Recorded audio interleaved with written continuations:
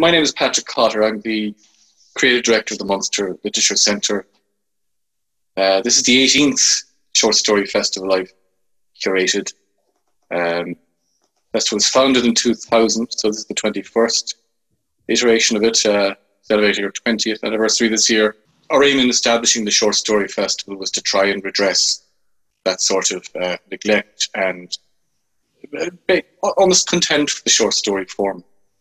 And in the intervening 20 years, a lot has changed. You know, that there's a lot more institutional support for the short story. In Ireland alone, there's, you know, wonderful publishers like the Stinging Fly through their journal and through their book imprint. And they've encouraged the short story a great deal. In fact, this year already in Ireland, we've had two marvellous anthologies published, both edited by people who are no strangers to this festival. Sinead Gleeson has just brought out a big hefty thing called The Art of the Glimpse. It's about 3 kilograms heavy, so it can double as a weapon of defence if you're ever facing home invasion. And Lucy Caldwell has edited the latest in a series of new Irish short stories from Faber. And this one, being various, includes Daniel McLaughlin's Sunday Times Oral Short Story Award winner. More parochially, we have an anthology from Cork City Library called Cork Words, which includes a lot of emerging writers along with writers living in Cork with an international reputation, such as Billy O'Callaghan, Daniel McLaughlin, and William Wall.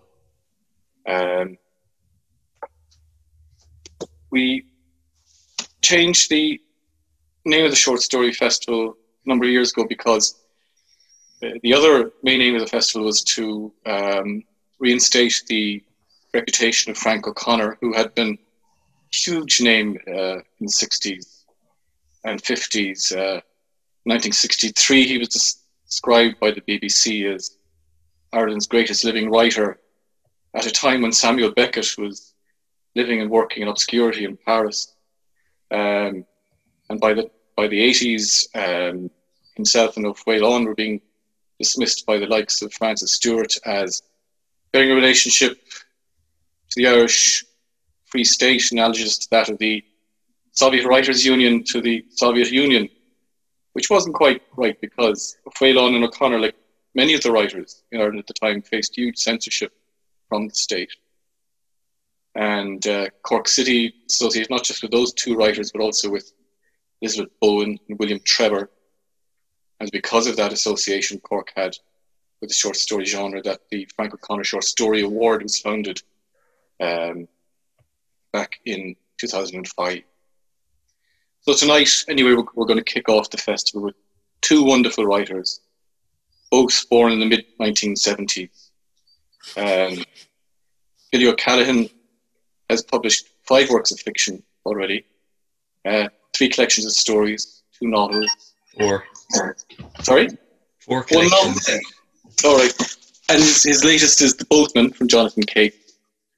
And Simon Van Boy has published 2 novels, 3 collections of stories, 2 novels for adults, 2 novels for children, and 3 volumes of practical philosophy.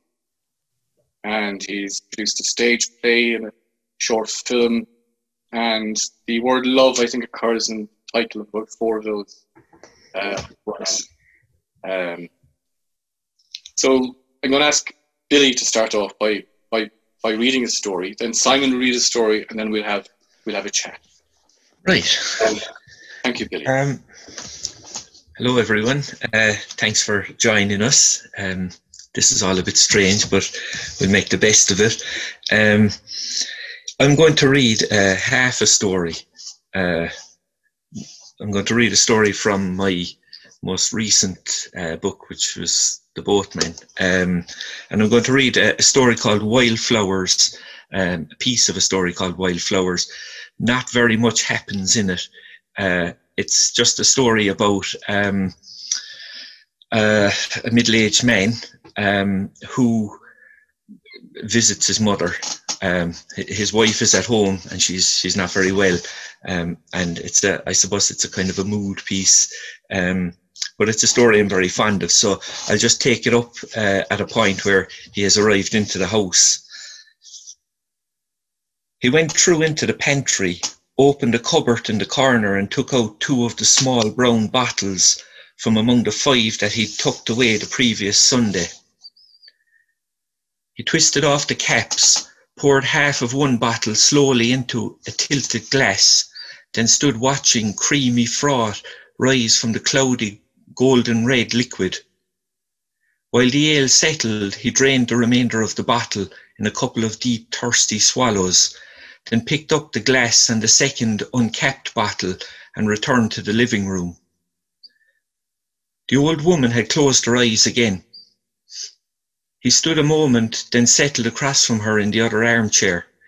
The only sound in the room was the thin stutter of the mantel clock, shucking seconds, and because something about the thick, cool seep of the light let him consider, without needing to break down the defence of her own returning stare, he saw her more clearly than he had in the longest time.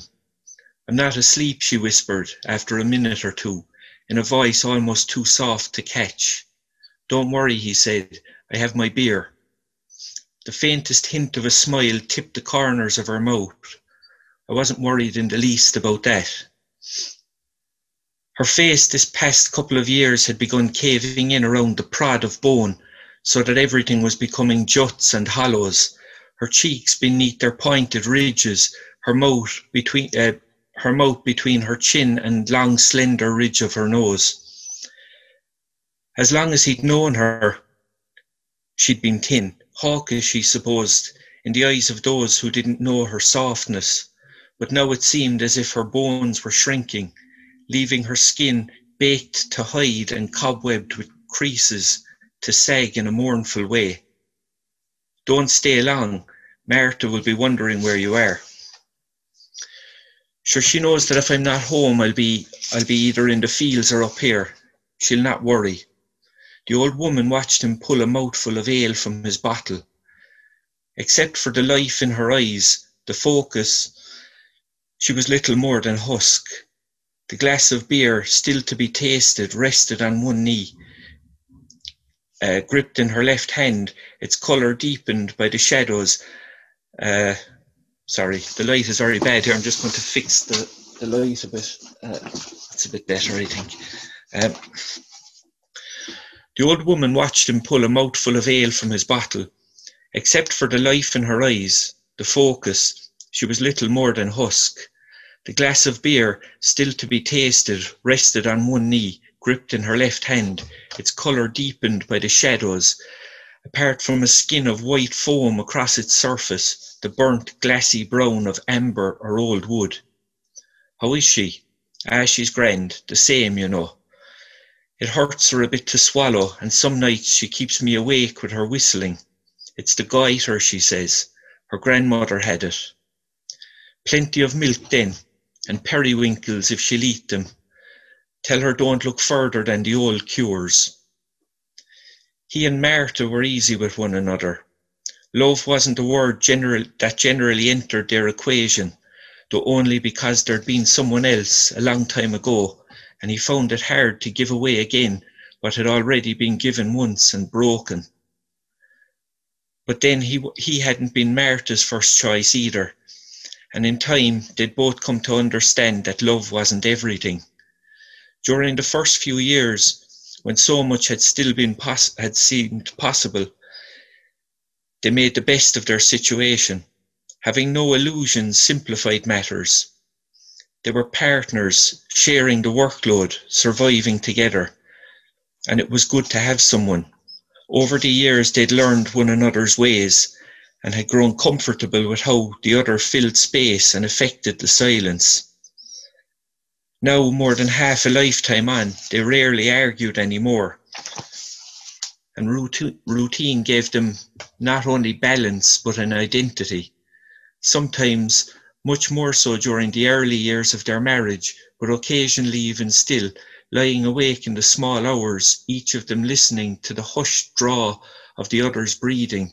It was easy to give in to the thoughts that kept them lit, and lovely in such moments to take her into his arms and to let himself be guided in a way that met both their needs. The heart wants what it wants, but will often learn to settle for what it can get.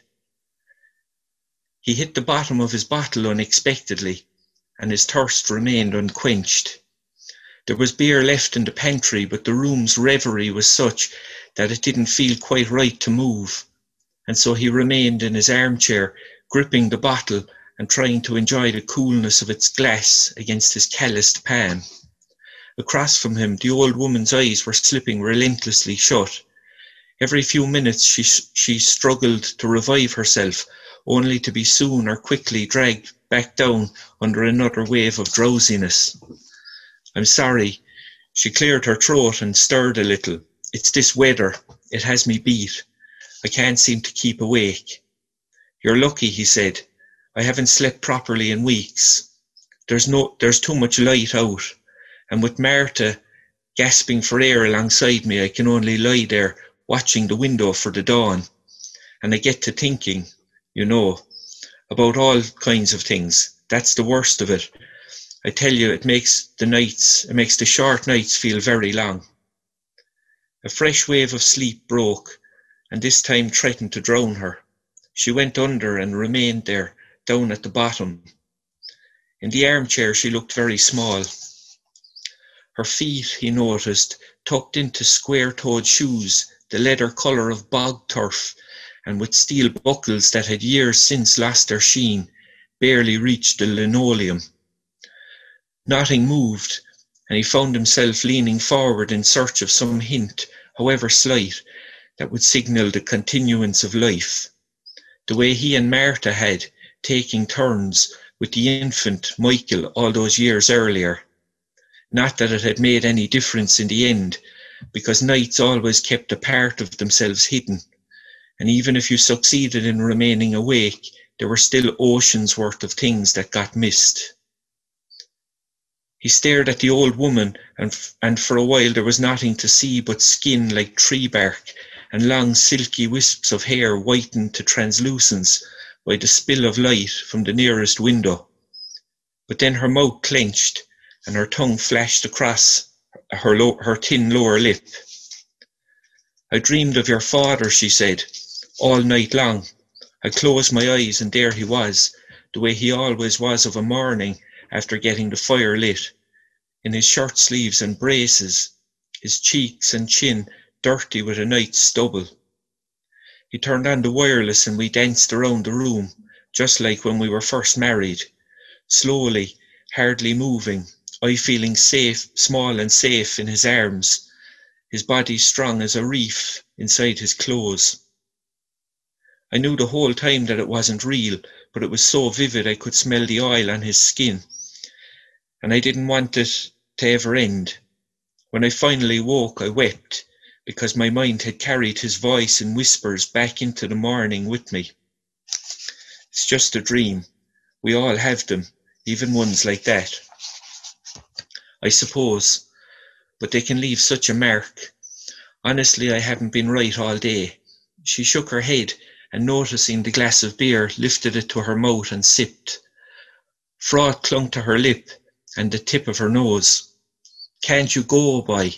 Martha will have a crust on your dinner, trying to keep it warm." He sighed. "All right, I suppose I better, but sure I'll be up along tomorrow, and Martha will give a call in the morning. Is there anything you need at all?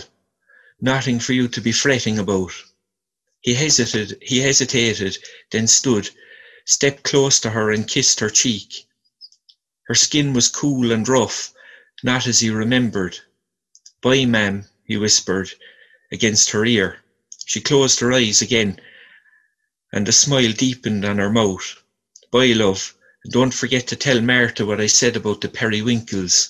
Tell her I said my boy is lucky to have the likes of her, even if he doesn't always know it." Outside, the evening seemed brighter than before, golden and lazily alive, clotted with birdsong. The sky now was clear of cloud from edge to edge, and the warm mottled turquoise of a blackbird's eggs. He started back down the road. The slope made walking easy at first, but the gradual accumulation of gravity soon began to feel like a hand against his back. And wherever the stretch turned particularly steep, he had to fight to keep from quickening into a run. To his right, wherever the ditches broke or dropped below eye level, he caught sight of the sea glittering in the sunlight. The blueness made him think again of Hannah. She'd lived on the other side of the island, the land side, and at 15 and for a couple of years that followed, before taking the boat to the mainland and then to England, and from there to who knew where, she'd never missed an opportunity to hold his hand. He remembered her hair jagged as whin, and her heavy-lidded eyes the Spanish colour of burnt dirt that clenched shut in laughter. And for the better part of their teenage years, they'd walked together, danced in fields, kissed whenever they thought no one was looking, traded hopes and secrets, and made the best and most of any hidden places they could find. She left the way so many did, and once all hope of a return was lost, gone became the same as dead. But the ghosts lingered. The sight of the sea on a good day always made him recall her with a mixture of wonder and the old sadness, and if the bad days tended to heavily outweigh the good, then there was still usually an hour or 5 minutes or a single heartbeat during which the sun would seep into view and keep memories alive, and there was the constancy of the water, the waves pulling towards the land to smash against the rocks on shore. Without thinking, he dropped to his haunches and began to pluck more wildflowers. Bees scurried among the foxgloves, so he gathered whatever came to hand: harebell, columbine, cowslip, spools of honeysuckle, sweet violet. At home there'd be a dinner waiting on a plate: potatoes, cabbage, maybe a bit of mutton, and a bottle of something sweet to drink, cooling in a water bucket in the shade. And Martha. On days like this he had no appetite, though it would be nice to sit outside and wait for the light to fade. She'd wonder about the flowers but wouldn't remark on them, except to smile. And if he kissed her, she'd kiss him back, probably laughing as they came together. In another month he'd turn 50. And when he closed his eyes, it was as if the years had meant nothing in their passing. He could tell himself and believe that he was who he'd always been, in one breath an old man, in the next still very much a boy, and he kept his losses close because time's barriers were soft. That's it. That was fantastic. I had to commit double fly murder during your reading because I've got the window open and these flies were just tormenting me. Anyway, so I'm going to read a story called The Fish. It's quite short and it's, let's see, it's because actually Billy told me this story. And when I was last in Cork, and I stayed in that hotel that's supposed to be haunted, the one that used to be hospital. I think it is haunted. And Billy's mother told me stories that really creeped me out. But anyway, Billy told me this story, I think the last time we had dinner. And Billy's one of those people who you can just sit there and not talk, and it is more intimate than talking with someone that you've known for years. So I really enjoy that, and I miss that. Not post-COVID, Billy. I can't wait for our next meal together. So this story is called The Fish, and it's based on what Billy told me. When my wife, Jenny, was calm enough to drive, she went to the school for our daughter. In the parking lot with the engine running, she explained what was going on. Helen bit her nails and stared at her shoes. It was just starting to rain. All she could do then was nod and listen to drops fall like the approaching footsteps of something small and invisible. After they drove the 30 miles to Wrexham Hospital. Halfway there, Jenny put the radio on, but when laughing voices filled the car, she turned it off. For weeks now, our youngest child, Daniel, had been begging us to let him walk alone to school. All his friends were doing it. He wanted to meet them on the corner before the bell was rung at the gates. I'd seen boys his age standing around eating and pulling at each other's backpacks, then running away. Daniel wanted more than anything to be one of these boys. His school was only a half-mile from our house, but there was a busy road to cross with buses and commuters heading for the ring road. I walked the route with him several times on one Saturday, just to make sure he could judge the speed of approaching vehicles. He would most likely have to wait for a break than an empty road. Some parents had been petitioning for a crossing guard, but that didn't matter now. It was my wife's belief that going anywhere alone was important for Daniel's confidence. When we told him on Sunday night, he dropped the toy in his hand and leapt off the couch. But on the third day, he was knocked down. I sped to the hospital from my office. There were nurses in the intensive care unit waiting for me, but the doctor was in surgery with someone else's child. When I saw the state of my son, I felt tightness in my throat and a pushing behind my eyes that I now realized was grief hatching. He'd gone over the car and landed in a heap. His forehead was purple and black, like a dense, plump storm that was refusing to break. His nose had been pushed to one side of his face, and the skin on his cheeks was whiter than I'd ever seen it, almost translucent. I was told that he'd lost some teeth, but the real problem was swelling on the brain. The nurses dragged a chair to his bedside. I felt certain I could wake him up just by touching his hand and whispering. A short time later, I met my wife and daughter outside.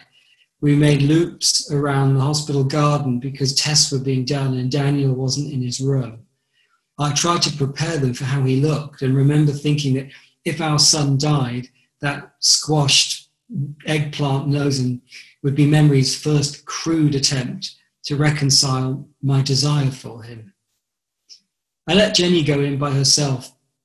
Then I took our daughter. I was very proud of Helen. She didn't cry, but sat down and asked if she could touch her brother's hand. A nurse lingered in the doorway. "Can he hear us?" Helen wanted to know. "It's possible," said the nurse, "that he knows the sound of your voice or that he's being touched." My wife was standing beside the window. When the nurse left us, she said it was good our son had his own room. I later learned it was only because he was expected to die. By late afternoon, both my wife and my daughter had spent several hours with Daniel, perched on either side of his body, cupping his limp hands. When I left the room to walk a little, I was told the doctor was back on the ward and wanted to see me. He was much older than I expected and wore a blue cotton shirt with a stethoscope in place of a tie. "I was watching your wife and daughter in there." "Yes, doctor, they've been like that since morning." "Good," he said. "Not everyone gets a chance to say goodbye." I remember an immediate blistering rage, but managed to keep my words steady. "If you think it's hopeless, then you shouldn't be the attending physician to operate on him." The surgeon looked very tired then, as though he were compelled somehow to share a portion of the grief that passed through his hands. He was often the last person to be with a child, the one who wrote in the time, the day, and the location of where the death had taken place. "I apologize," he said, "if I gave that impression with your son. It certainly isn't hopeless." "So what's next?" "Well, if there's no change by dawn tomorrow, I'd like to go in and do what I can, but very few people survive the surgery." So what's the best case scenario? Well, that the swelling in his brain goes down by itself. Then he could wake up, doctor. Yes, but even then he may never wake up. We have a grief counsellor on staff, and I can have her paged at any time you want to talk. I think that would scare our daughter, I said. The doctor nodded. Yes, I understand. Are you religious? No, not really. Well, I was going to say there's an all-faith chapel on the 5th floor. I hear just being in there can be a great help. My wife and I took turns with Helen in the chapel so that neither of us would be alone. It was best for our daughter there because it was quiet and there were soft chairs where she could close her eyes. Daniel's school bag had been left at the roadside along with his shoe. The nurses had cut off his clothes and dressed him in a gown that buttoned at the back, but he was still wearing grey school socks. When it was my turn to be in there, I reached under the bedclothes and peeled them off. They were soft and they smelled like his unmade bed at home. I didn't want my wife or Helen to see the socks, so I put them in my pocket. After many hours, Daniel left for more tests. We tried to sit in the cafeteria, but the smell of food made us sick, so we all went to the chapel. Jenny and Helen sat down, but I wanted to walk around. The walls were decorated with small tapestries that looked medieval. I touched one. The fabric was coarse and worn, but some of the threads were still golden. Each piece looked valuable and should have been in a museum, but here they were in a small room on the 5th floor of a hospital in 1985, where people like me came to ask for help from forces they'd never truly believed in. There were no windows in the chapel. The air was cool and still, like in a real church. I wondered whose mouth and lungs had swirled the air, what was happening to them, and what they wished would happen. The animals sewn into the tapestries were strange, trance-like creatures with bulging eyes. Rabbits, mesmerized in a wood of black and green.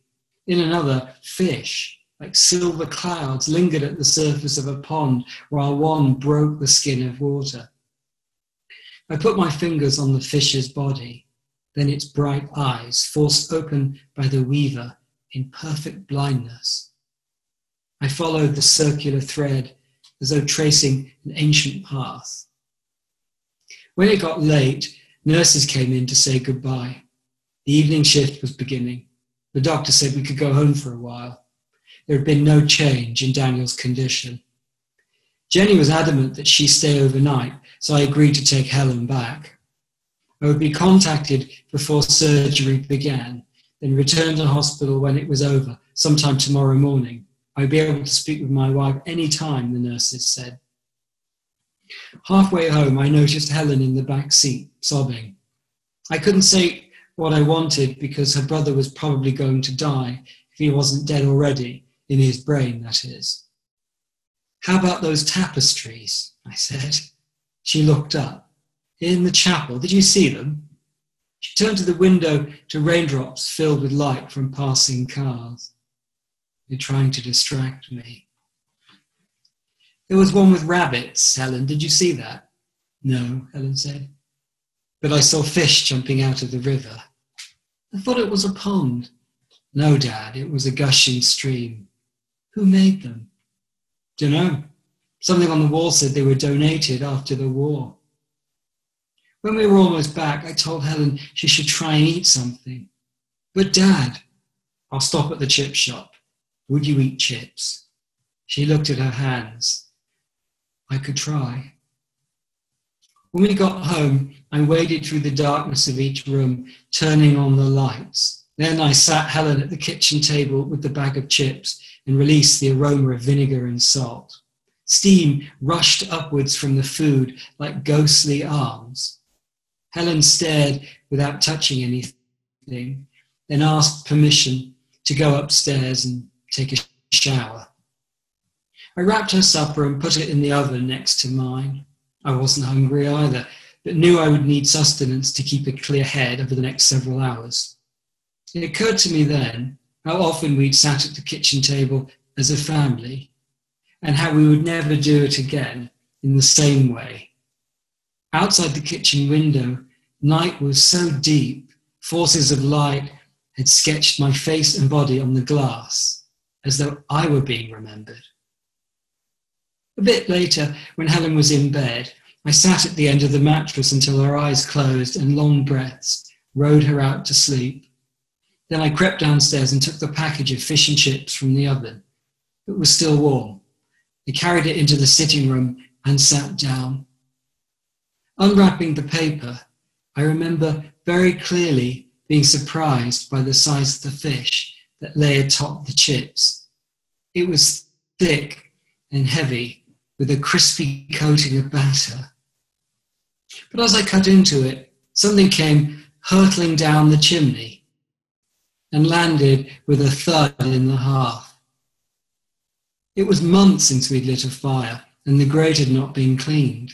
The impact of the falling object down the chimney sent a cloud of ashes into the room, showering the carpet with bits of charred wood and chalky fragments of coal. I shoved the food off my lap and rushed over. As I leaned into the fireplace, the object suddenly flipped itself over. Then I heard Helen's bare feet on the stairs and saw her startled face in the doorway. Her eyes were very wide. When it moved again, she screamed. At first, we couldn't tell what it was because of the soot and the ashes, but when it flopped several times, twisting its body in the air, we realized. "Quick," I said, "go upstairs and run a bath of cold water." Helen was still staring. "But how did it get in the fireplace?" "I don't know, but I'll find something to carry it and meet you upstairs." Without thinking, I pulled Daniel's socks from my pocket and put them on my hands. My feet made black prints on the carpet from where I had trampled in the splayed ash and burned pieces. That didn't matter now. The creature was somehow still alive. Once snug in my grasp, it would be for several moments very still, then like a single muscle, flex its packed body. Upstairs, I dipped my hand in the bath to check the temperature, then lowered the bundle to cold water. For a moment, it just floated under the socks. But when Helen reached in with her fingers, the silver body came to life and darted forward to where clear water was churning into the tub. "Are those Daniel's socks?" Helen asked. I couldn't speak or look up to meet her eyes. "Good idea, Dad," she said, touching my hand. The white stool Daniel stood on to clean his teeth was under the sink. Helen pulled it out and we sat down, transfixed by the fish moving its tail in a slow, rhythmic motion against the pummel of dropping water. Helen kept asking, how is it possible? And at one point, she even got up and opened the bathroom window, as if they were falling everywhere, upon the leaden streets and the silent cars licked with dew, the green verges, heavy in the fields and on the hills, flopping on the motorways, the bridges, the sharp, wet roofs of a sleeping world. She opened both windows and we listened. Just a light rain, falling in a steady pattern, barely grazing the silence of night. We sat together for a long time, Helen and I, holding hands, watching the fish, as though any moment it would disappear, and we'd wonder how, for a few moments, such a magnificent creature had been alive with us in the same house, sharing our lives. Eventually, Helen's eyes started closing and I helped her into bed. Then I stood in the bathroom doorway and looked at our fish in the clear muscle of bathwater. I told Helen we would find a river or a pond on the way to the hospital. If Daniel had been with us, he would have stayed in the bathroom all night. He would have stayed on the white stool watching the fish, telling it things about the world he believed were important. Then I saw his toothbrush. The sound of it in his mouth would be something I would try and hold on to. I left the light on and went downstairs. The sitting room was a mess where I had trodden ash and burned pieces into the carpet, and there were sooty marks like the footprints of strangers going in and out. But such things didn't matter anymore. I still wasn't hungry, and my supper was now cold. I sat and pulled the bundle back onto my lap, staring sadly for some time at the golden batter. Eventually, I reached for my knife and fork, though as I cut through the hard, crisp shell, I discovered an empty cavity with no fish inside. I felt my breathing quicken, and in my chest, the small, quick smashing of my heart. Then suddenly the phone rang. I tossed the bundle of food to one side and rushed to the hall table. It was my wife. Daniel had woken up just a few moments before and was asking for water. The doctor was there and nurses were gathering outside.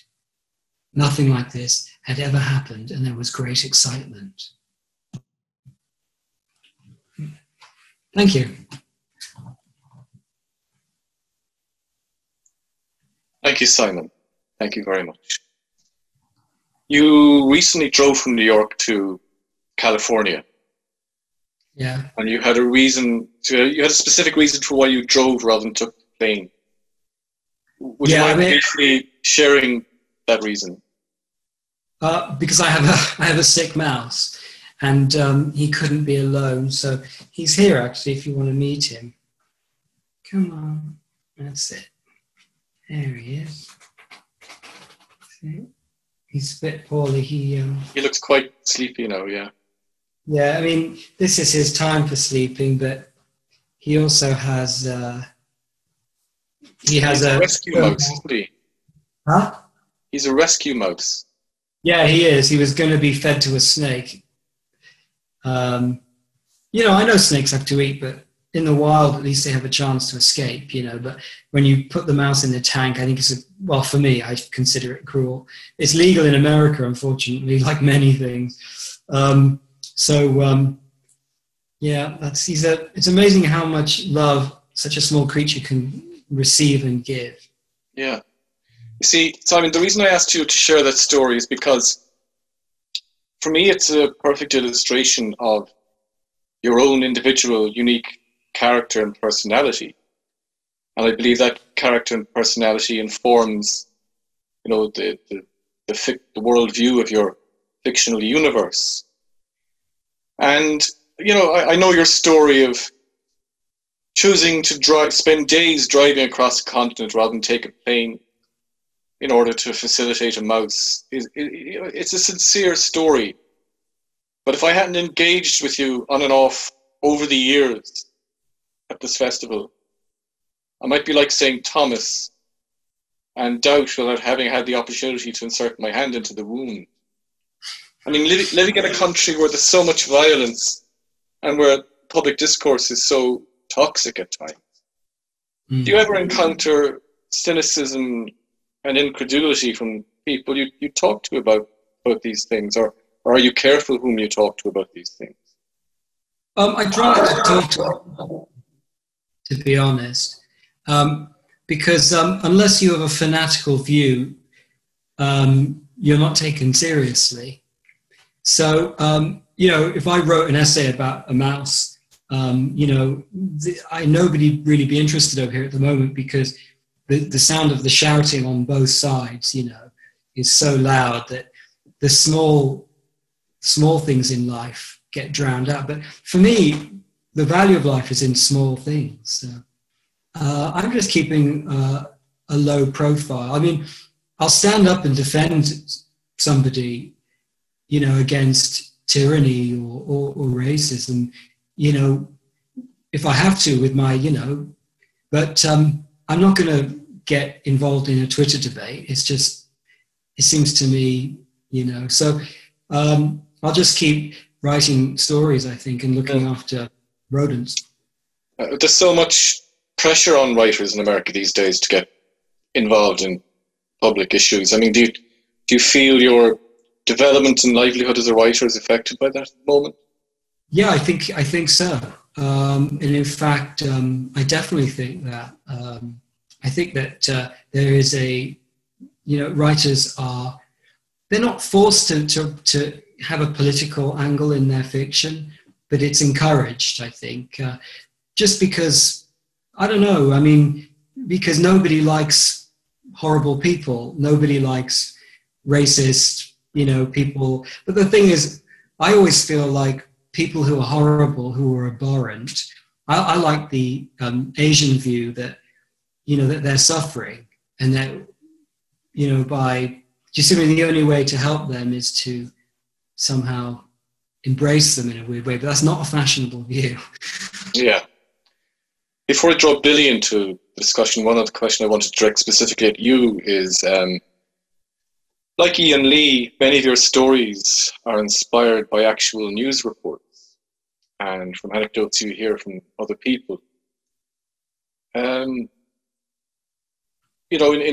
explaining to an emerging writer or curious reader, what creative steps do you take to transform a story with a factual basis into an artistic fiction? Good question. Well, I try and remove as much of myself from the process as possible.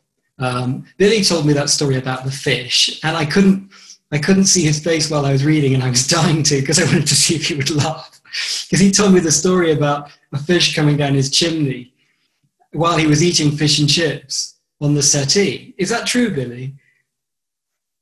You don't remember? That's weird. Are you sure you didn't tell me that story? Okay. If I did tell you it, I told you a lie, because you should know better than to believe me. But if you get a story out of it, that's okay. Billy's told me 3 stories that I have turned into stories that I put in books. So, like, if I ever don't have any inspiration, or if I ever, Billy's like writer's block in the dictionary has a picture of Billy next to it. Just go find Billy, which is humbling, because I admire his work so much. But turning stories into stories, I think that often the story I want to tell is not one that I think I want to tell. So it's like when you think you want a curry, but actually when you sit down to write, you find out that you want lasagna. And so thankfully, though, in the writing process, lasagna appears, and then you eat it. So I feel like I don't make very good decisions myself when it comes to writing, but if I can sort of get rid of myself, forget myself, and just trust the process, then things usually work out okay, if I don't mess it up with editing. So it's very intuitive, really, Pat. Great. Billy, you've had a very unusual career development path. You published your first stories in a free newspaper, which is basically hardly more than a parish newsletter in Douglas, way back in the beginning of the century. And I believe you submitted your first manuscript to the Mercia Press, because basically they were the publisher whose offices were just down the street from where you lived. You really hadn't any understanding of, the place of Mercia Press in the industry, or what it meant to submit a manuscript to them, distinct from anybody else. You've got to where you are today without ever having an agent. Do you want to talk a little bit about? I mean, like, presumably you must have learned a lot. You must be able to look back at your early self now as somebody who's quite naive and innocent. Do you? Well, I actually published my first story in the Hollybow, which for people outside Cork is an annual publication which comes out at Christmas and includes a lot of memoir type stories and local history type stories from not professional writers, not bad writers either, but not professional ones. Yeah, and when I published that story, that was the height of my ambition. It really was. I had been writing stories, and I published something in Southward along the way. I published in lots of different places, but I had no idea that there were differences I thought one place was the same as the next. You know, you send your story out and it's accepted or rejected, usually rejected. And at one point, I had been writing for a magazine in Douglas. It was a free ads magazine, and I would write little filler articles. And I I was surplus to requirements. There was a change in ownership, and I had published maybe about 20 stories or so, and quite a few of them had been published in the US at that point. And when I found myself out of work, I decided, look, I have all these stories, I better try to do something with them. So I put them in an envelope and I walked down to Mercier Press, their office, which was in Douglas Village, and their office was actually above the betting office, and I was going to the betting office anyway. So I just put it in the letterbox. And about a year and a half later, I got a phone call to say that they were going to publish, which turned out to be my first collection. And yeah, along the way, I'll have to correct you. I actually have had a couple of agents over the years. Didn't really work out for me, you know. I think agents are a hard one to figure out, because there's millions of them. And it's a bit like there's millions of places to publish stories, but you need to find the right agent. You need to find the right magazine for your story, or the right publisher for your story. And likewise, you need to find the right agent that's, you know, because anybody can just say they're an agent and, you know, and call themselves one. So I stumbled along, making every mistake you can make over a 20-year period. And I just, you know, I never had any expectations. Even now, when I start to write a new story, I never really believe anybody is ever going to read it. I'm just writing it because it's got to that point where it has to be written. So I never had any expectations, and so I never had any kind of a plan, you know. I left school after my Leaving Cert, and that was about 2 years too late for me, because I would have come out earlier if I could have. So I was about 17, and I just had no interest in that side of, you know, I was never suited to school or that side of life. And I just stumbled along, and I would publish stories, and as time went on, my stories started to get better, and they started to get accepted by better publications, you know. But it's still a surprise to me, you know. I mean, when I write the stories, I write them and I work on them, and I'm very slow to let them go. You know, maybe in the last 5 or 6 years, once I'm writing them, I keep at them until I'm really happy with them, and then I send them out. Once they turn a corner from being awful to when they start to become what I want them to be, you know, at that point, then I'll start to consider maybe this will be okay to send out into the world. And it's just, it's been trial and error every step of the way. And just eventually... It certainly worked for you, Billy, because, I mean, you've gone from the Hollybow and Douglas newsletter to Saturday Evening Post and Ploughshares, and being shortlisted for the COSTA Short Story Award, and all this without ever doing an MA or an MFA in creative writing, like most Irish writers prior to the most recent emerging generation, I guess. I mean, one of the advantages that the live short story festival has over the online short story festival is the collegial atmosphere of the festival, the sociability factor.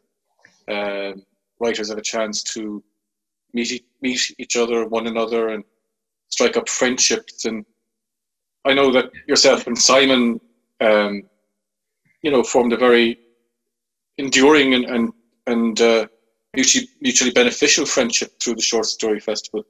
So I wanted you both to talk about, how important that relationship was to each of you as creative individuals, and also how useful a collegial and sociable festival can be to a creative writer,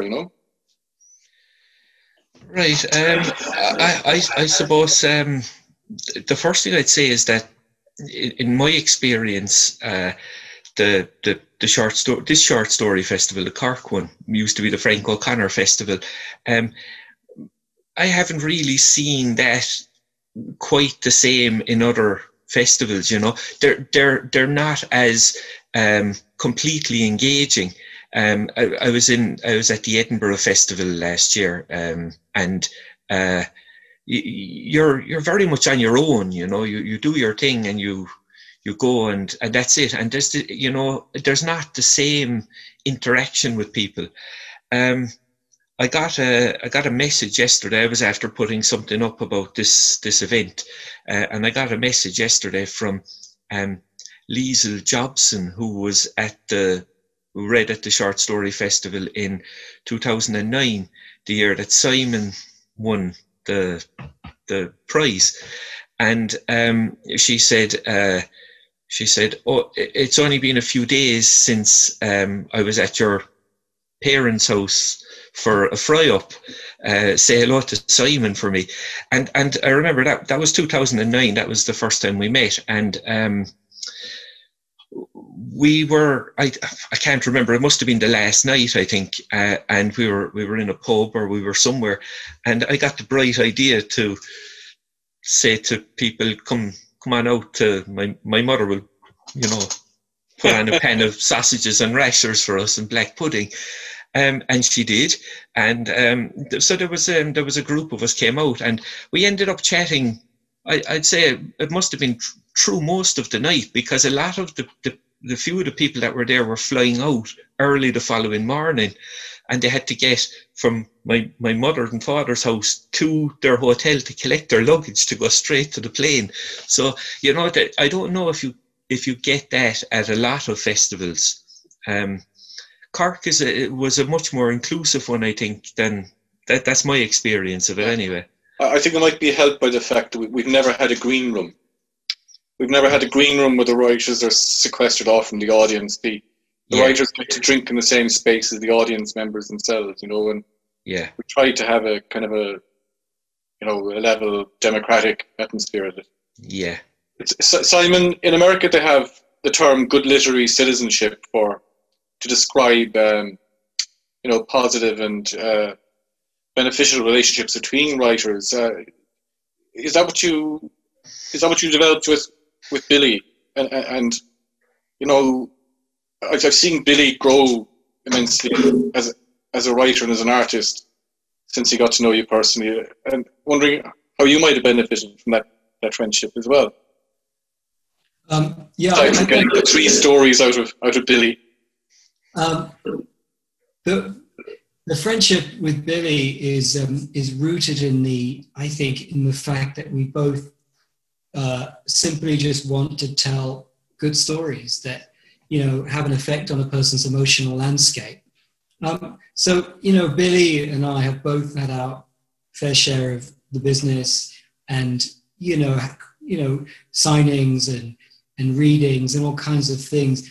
But Billy and I both know, if it's okay, Billy, that I say that at the end of the day, you're sitting down at home, faced with a blank piece of paper and a gnawing feeling that, that glove you saw on the bus is important, and it's going to become important. And now you have to begin the torture of trying to fish out that feeling and into a story. And so, you quickly realize after you publish a book that publishing is it's important because, you can make some money, and people it connects you to the readers, but you also have to go through tunnels of business and things like that, because the people who publish books don't necessarily, it's not like, I know Declan is here, and And the stinging fly, the purpose of the stinging fly, in my opinion, is to just, it's like medicine. I know a stinging fly isn't usually medicine, but it's medicine. I mean, short stories to me are medicine. It's not escapism. In fact, it's the opposite. It's a deeper experience of yourself. And I think a lot of people are afraid of that, you know.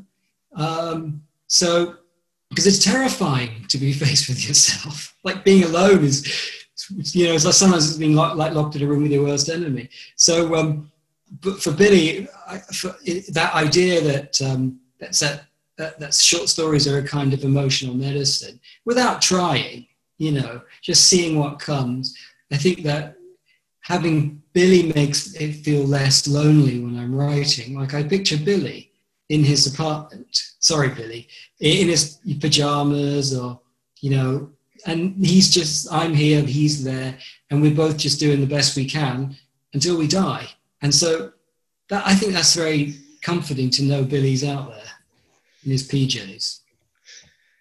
Yeah, I'm not sure how I feel about that, having Simon imagining me in my pajamas, but especially since I don't own pajamas. But yeah, I suppose I think it's about the work. I think it's you know, there's a lot of people writing short stories now. We had over 1,000 people enter for the Sean O'Fallon prize just recently. There was another prize that the radio had, and they had 4,000 entries for a short story. So that means there's at least 4,000 people in Ireland writing short stories at the moment. I wish there was 4,000 readers. We might have a chance of selling a few books, but it's you know, it's even, you know, when you know that the story is going to go out into the world, you're still in your little space, and you know, we've had the lockdown and cocooning and all that sort of thing, and I've been cocooning for years. This isn't a huge it's not a huge test for me at all. In fact, in some ways it's been beneficial, because at the moment I'm writing about somewhere around 12 hours a day, and I have been since March. And I'm I like, when I finish here, I'll write for another 4 or 5 hours before I pass out, probably. And that's really what it's about. It's great to just, you know, to when you have something that you need to write, and you know, you don't want anything to get in the way of it. But at the same time, it is nice to have a few people that, you know, that you can, if you have to, or if you feel the need to kind of reach out and touch a human being somewhere in the world, you can send an email somebody that will know, that will have the same the same problems as yourself, or the same issues. And so that's one of the benefits, I think, of knowing a few other writers. I mean, I've met quite a few writers over the years, and some of them I would never want to be in the same room with again, you know. So it's a personality thing. It's who you connect with and who you don't. And I'd say when Simon and I would get together, it would be, we would tell one another stories, or we would chat, but we probably wouldn't really get into the bones of writing and submitting and agents and publishing and all that kind of thing. That's something for somebody else to deal with, almost, you know. So yeah, I don't know if that answers your question, Pat, but my own experience with poets is that when they get together, they talk about the material from which poems are made, rather than about poetry itself, you know. I can't hear you, Pat. Oh, sorry. Oh, yeah. I was saying, my experience of poets is that when they get together, they talk about the sort of stuff that goes into poems, rather than about poems and poetry themselves. We have time for maybe one more question with each of you before we need to wind up before the next event starts.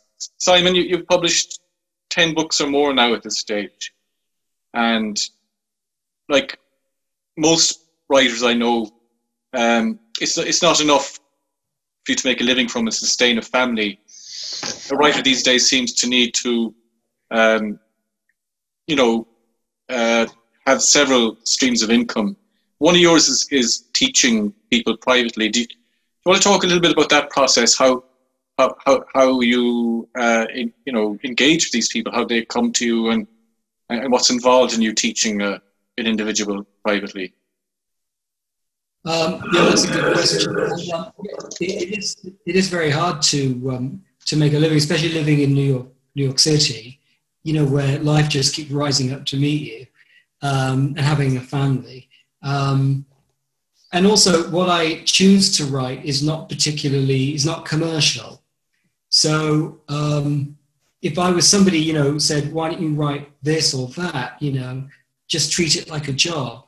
But the fact is, if I wanted to do that, I would have gone into something else, retail. I don't know. But so the way I see it is, if I want to write the stuff I want to write, and if it sells, it sells. If it doesn't, it doesn't. I'll work at McDonald's or whatever. I don't mind. But, the idea of writing what is not you, it seems to me a total waste of life. So, in fact, I'd rather even sell my books to somebody who wants to be a writer and put their name on it, because I just want to write. It's almost like an obsession. So anyway, I'm just putting that out there in case anybody, before I put the books on eBay. The teaching, it's something I really, really enjoy. I taught at a university on and off, not writing, but linguistics and some sort of entry-level philosophy classes, not because of the students, but because of me. I can't deal with anything beyond entry-level philosophy. It's too hard. But I've been teaching people for a few years now, helping them with their books. And sometimes there's somebody people will write to me and they'll say, I'm working on something, or I want to write a book. I work with about 4 or 5 people a year, and one person's in Germany, one person's in South Korea, one person was in the Middle East. So everyone's someone in Los Angeles, and everybody's writing a different kind of book. But I really, really enjoy being an editor. So everything that my editors have taught me over the last 10 books, I now have that experience, and also from being a writer myself. So, some of the books I've worked on have gone on, and, they've really had an impact, I hope, in people's emotional lives.